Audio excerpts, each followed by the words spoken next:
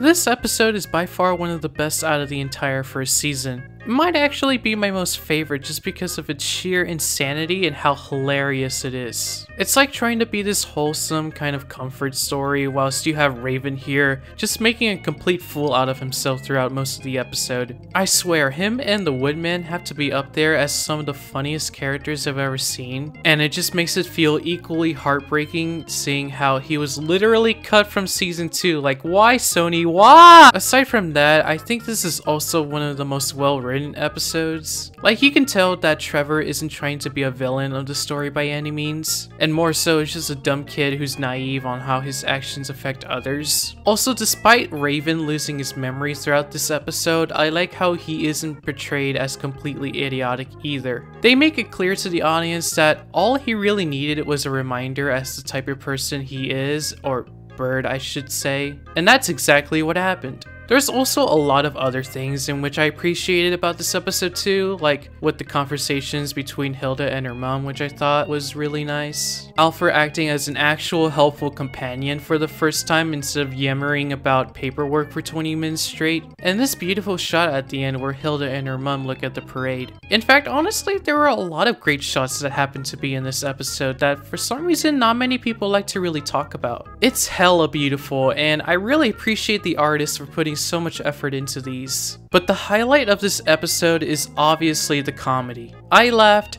so much during this episode. In fact, I even laughed at parts I'm not even sure were intentional, like Alfred beating the shit out of this 12-year-old boy is something that I never thought would happen, but it's just so funny to watch. Also, rewatching this episode made me wonder if Tildy's appearance here was hinting at something bigger that we'll see eventually in season 2, or if she was originally just a one-liner. Either way, I would like to know which one, since that topic seems interesting. That interrogation scene was funny too. A statue of a bald-bearded man.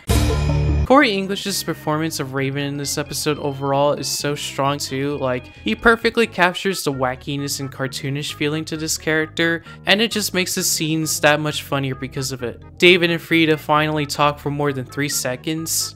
It looks like there's a girl on him. David, shut your stupid ass up. And yeah, altogether, I just had a really good time with this episode. There's a lot going on, but you can easily follow everything as the story goes, and that's always something to appreciate. I'm really hoping we get more Raven out of season 3 because it would be a shame if this first season was the last time we ever got to see him in any way. Either way though, fantastic episode. Definitely up there as one of my best. 10 out of 10.